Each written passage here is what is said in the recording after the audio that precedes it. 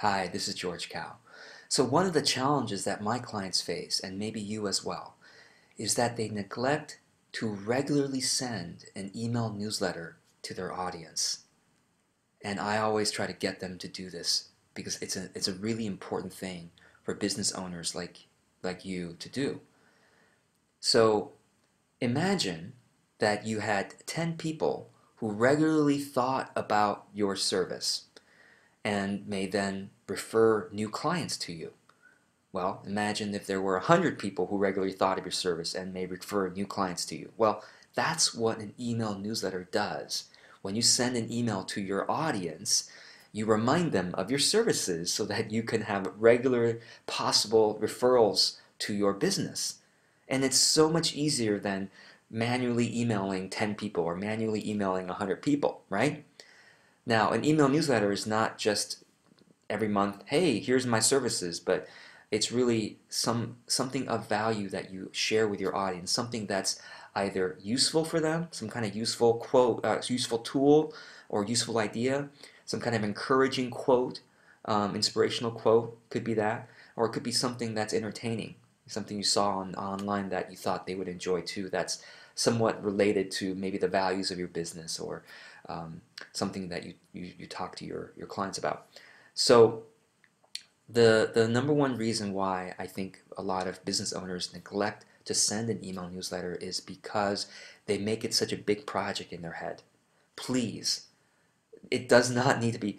I heard one client say to me, "Oh, I'm George. I'm envisioning an email newsletter has to be like lots of articles, maybe even multiple columns. This column is letter from the editor, or lots of pictures, and got to have a beautifully designed banner, and maybe it's like volume 1, issue 1, and volume 3, issue 10 eventually."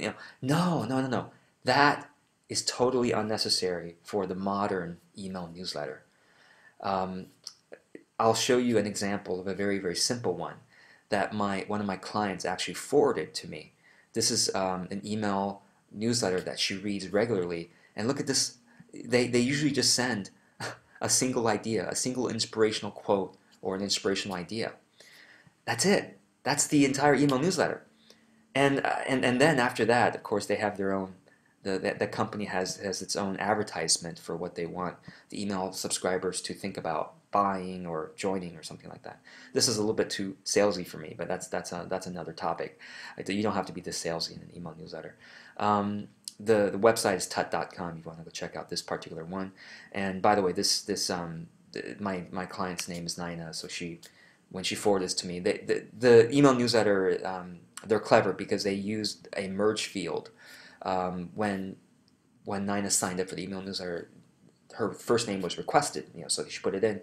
So they use the first name field, and they include, each person is getting it with their first name. Anyway, and there's the share buttons, and then the kind of the required email opt-in buttons, things like that, opt-out buttons.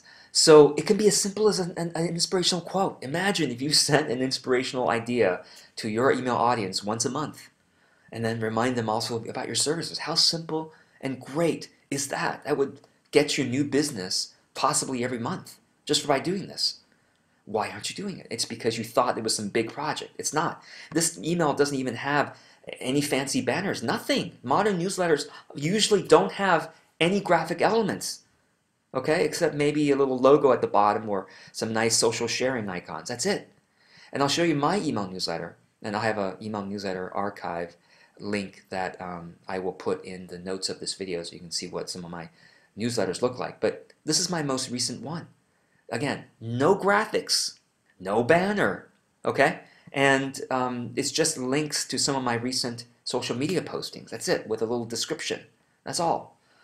And usually I have some kind of call to action underneath the content itself. Basically, by the way, what people can do is they can click on any of these links and they can see my recent, social media posting about that particular idea or a video I made.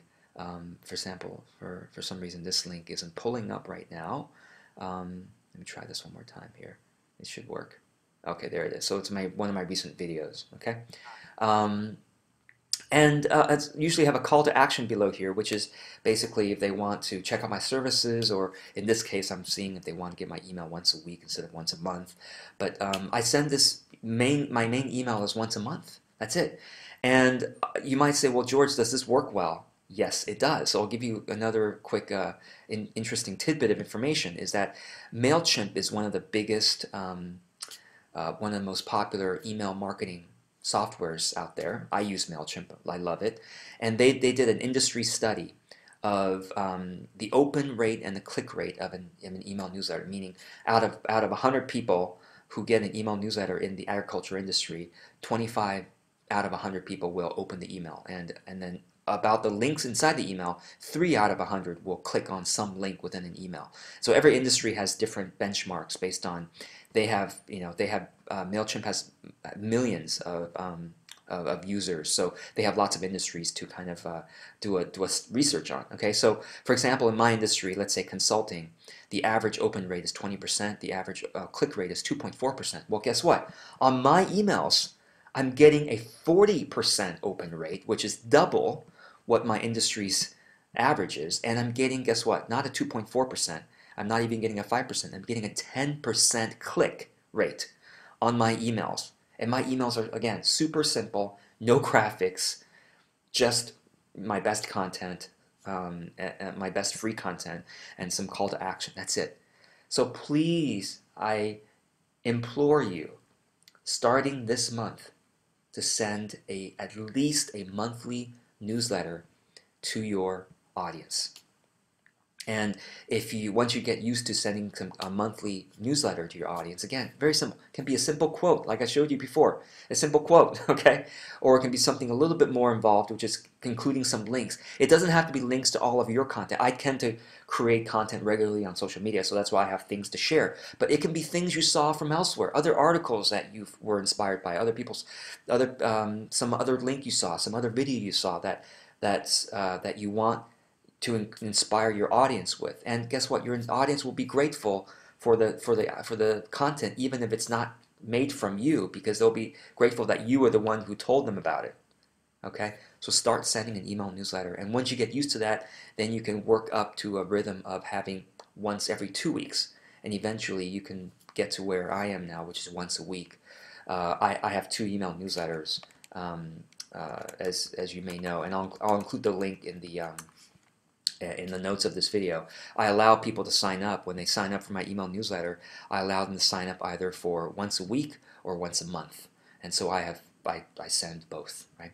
So anyway, I hope this is inspiring for you. As always, I'm open to your questions and your comments, and until the next video, be well.